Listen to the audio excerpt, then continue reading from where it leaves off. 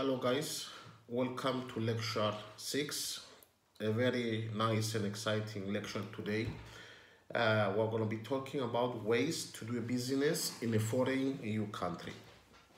To begin with, starting a business in another country can be financially and emotionally rewarding. Okay, can be, but you should have realistic expectations for success and avoid any compensate for the potential obstacles that inevitably accompany a new venture. Okay, all business, even though they will be abroad or in your home country, are risky. For instance, let's take the United States, perhaps one of the most friendly clients in the world for entrepreneurship. Almost one half of new business operations fail by the end of the fourth year, and one in four fail by the end of the first year, even though it's one of the most friendly clients in the world. While there are basically no statistics indicating the failure rate, not only for ongoing businesses but for new enterprises by country, okay, you should assume that the difficulty of achieving success is at least as hard in a foreign land as in the United States or in Europe. However, there are a number of tips and techniques you can follow to help you better the odds of your possible success. I will analyze some of them. To begin with, identify and quantify expectations. What I mean by that, begin your effort by looking for parallels to the type of markets you are already serving. Okay, ideally select countries or regions while you could provide your products or services without making too many modifications to fit local standards or laws. Okay, a tentative plan to move forward should be the outcome of your planning and due to diligence with answers of some questions. For instance, why you are undertaking this operation? Why? You should ask yourself, are you escaping from a competitive market in your country? And your hopes are the new business potential in the new market you are about to enter will be less competitive? Are you expanding your business due to interest from the overseas market? Are you pushing your products or services to the new market, or is it a new market pulling your products by demand? Obviously, the latter is better than the former, but neither is guarantee for success. You should know that. What are you going to do in the new country? Will you sell your products made elsewhere within the country, assemble or manufacture products for shipment outside the new country, or manufacture and sell products within the new country, or in combination of all the three? Be sure that the new locale has the resources to execute your business model, whatever it may be. Okay, where you where will your business be physically located? Okay, your location it will be in a major city with ample infrastructure, or outside where you may be called upon to provide more basics. Are your customers local, regional, countrywide, or beyond country borders? How will supply and movement of materials be affected?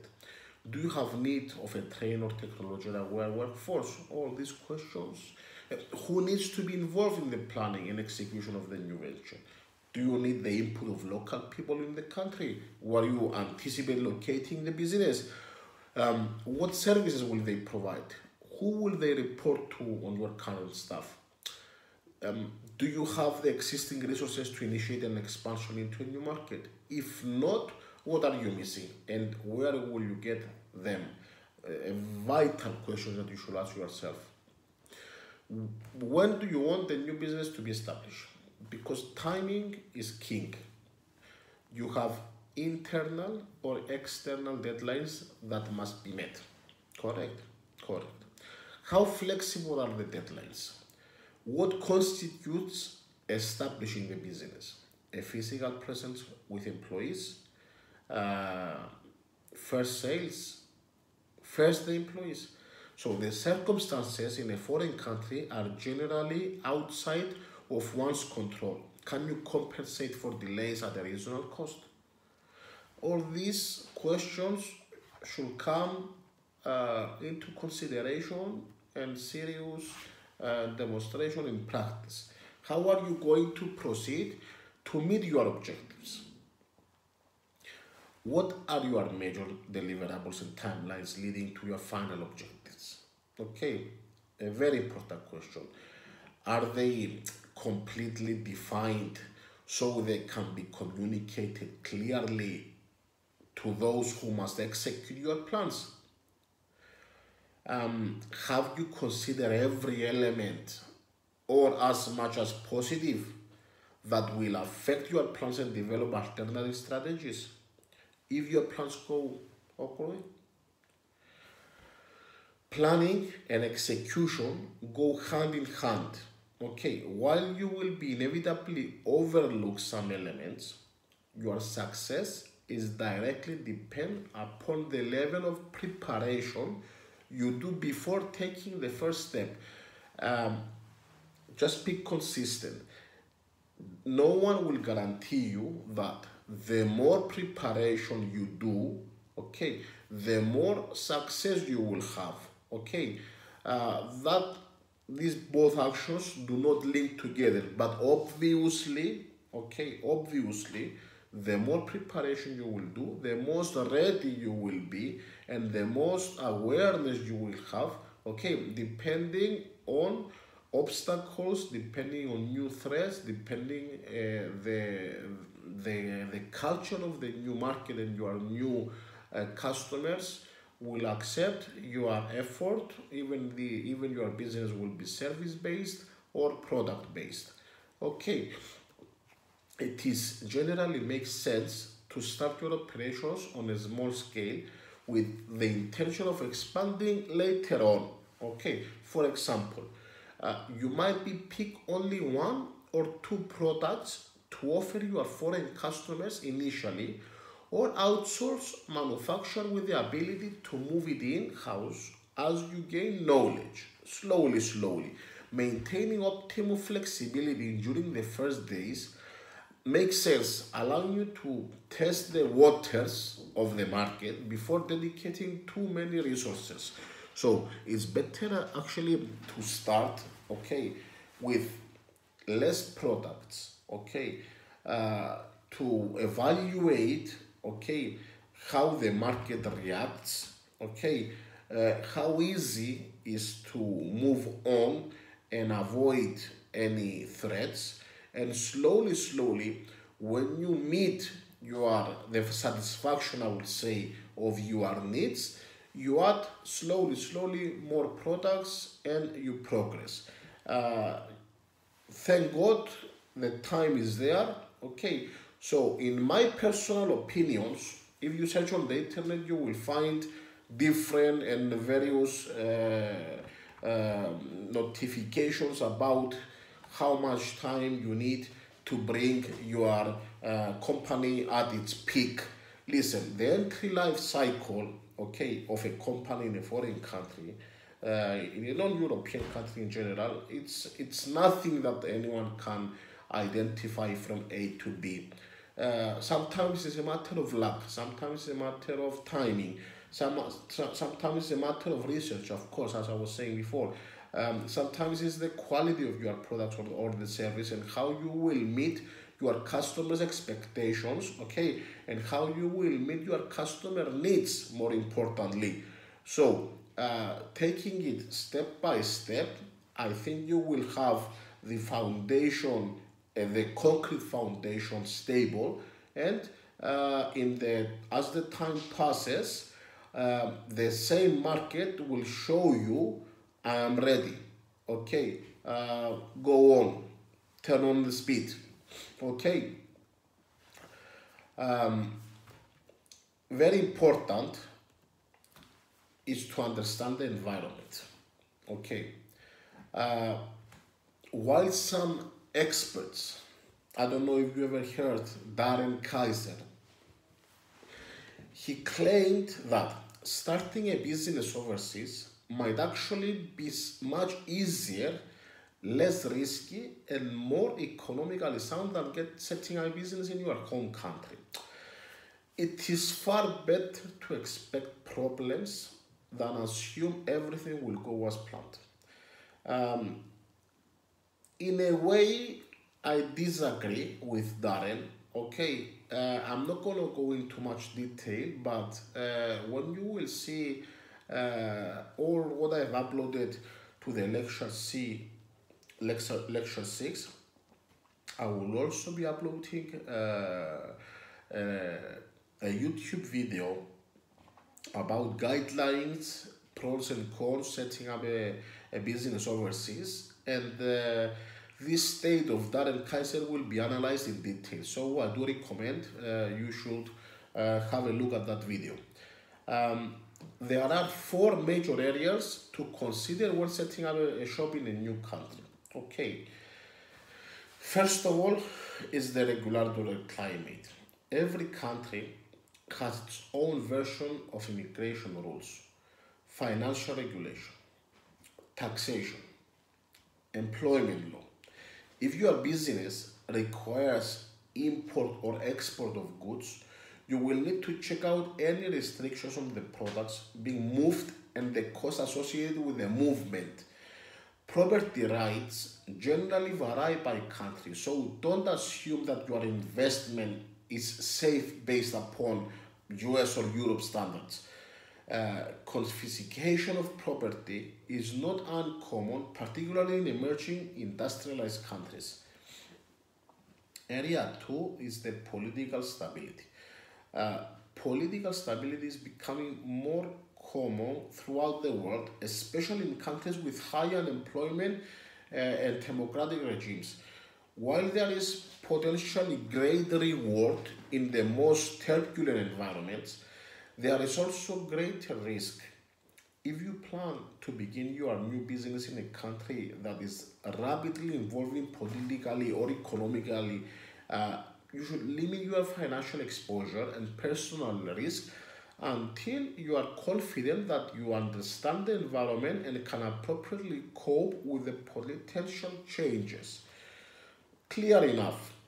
The economic potential as an area 3 you should take into consideration, because as a result, the worldwide recession, some countries are experiencing draconian tax burden and negative growth, most likely leading to social unrest and possible attacks. Okay, uh, obviously on the foreign-owned businesses. At the same time, other countries have rolled out the red carpet to new businesses as the key to a brighter economic future. Tax incentives have increased while regulatory and bureaucracy has been stemly and eliminated. Okay, so locating in one of the later countries can benefit the populace as well as the new owners. And this is pretty clear, okay, because the economic potential as a whole will affect and will react likely to begin with the market shares in order to establish a business. So the cultural differences are, in my opinion, is one of the most important areas that you should take into consideration, because in addition to a possible language barrier, there are a whole host of cultural behaviors, attitudes, and sensitivities that can affect your business. So consider employing a cross-cultural business consultant until you and your people are confident that you understand the nuances of communication. Remember that something as simple as a handshake may have significance that you don't understand. Not bringing a gift or bringing the wrong gift might be a disaster, and sending a woman to conduct negotiations could spell doom. In some countries, religious customs may affect how and when businesses is conducted, especially if you are about to expose and open up a business in the Middle East. So, another important thing is to determine your budget. While businesses fail for a variety of reasons, one of the more common causes is insufficient startup capital. generally stemming from the business owners, optimistic projections of revenues and profits. Starting a new business is difficult under the best circumstances, but even more so when operations are remote and the business's environment is uncertain. So, when making your projections, be conservative or estimating revenues and liberal when estimating expenses, because the anticipation that your cash flow will break even, the point when the money coming in meets or exceeds the money going out, will be longer than you initially expected. In most of the cases, resolve the logistics issues as a 4 point that I'm going to give you today before setting up a shop. Many countries lack the infrastructure that exists in the industrialized countries. Even where movement of goods is not physically restricted, there may be regulations that affect the free flow of products within and outside the country.